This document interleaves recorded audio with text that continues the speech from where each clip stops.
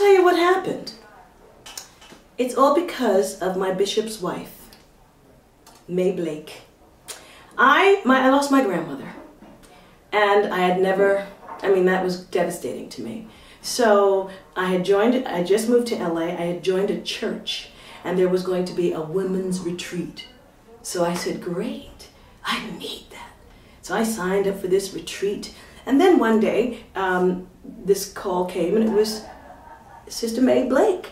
And she said, Charlayne, I saw you on Broadway in New York City, and I see that you're coming to our retreat. I would like for you to prepare some music for us for the first night of the retreat, just to entertain everyone while they're eating for, say, 20 minutes.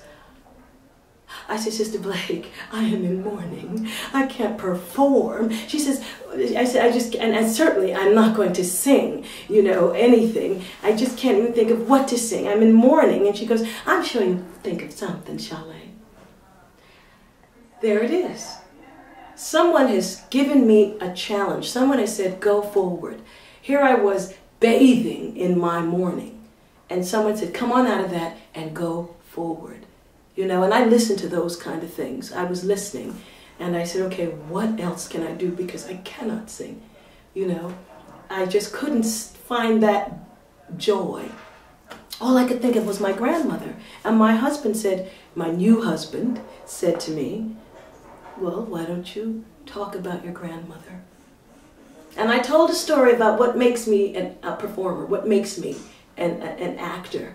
And it has everything to do with my grandmother. She started this whole thing when I was 12 years old. She initiated it. And so in telling that story, on the night of when I first got there, I get there, I did not know, this is a mega church, but I didn't know what that meant. There we were at a hotel in Irvine, California. I thought we were going to be in the woods somewhere, Arrowhead or something. I didn't know where I was going, but I got in my car and drove down the freeway to Irvine, and it was like 450 women. And that night when I walked into the place where I thought I would tell this little story, it was like a 20-minute story. 450 women at circular tables, and I was freaked out, When they were introducing me, my heart was going boom, boom, boom, boom, boom, boom. I'd never stood up in front of anyone and told a story, and I thought it would be just a little bunch of 50 women sitting around, her grandmother.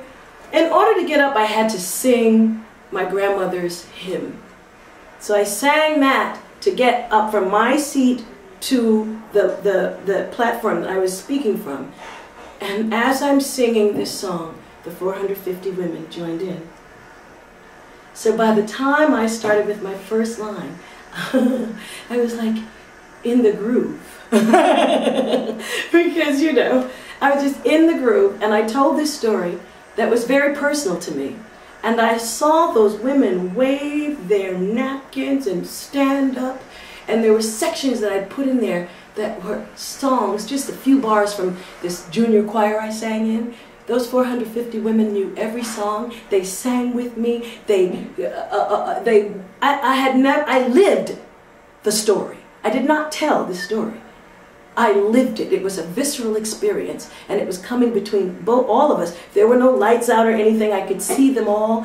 They were spurring me on. This story lasted 35 minutes, and it was the very best experience I had ever had in the theater in my entire life up to that time. It was the most honest and true thing, and it was give and take. And it wasn't a solo thing. It was a duet between me and all those 450 women. And a very personal experience. I realized the more personal it is, the more universal it is. And when that was done, I had a story. I had a night of theater. To me, I knew it. And I knew if I added 4 more stories, we'd have a play.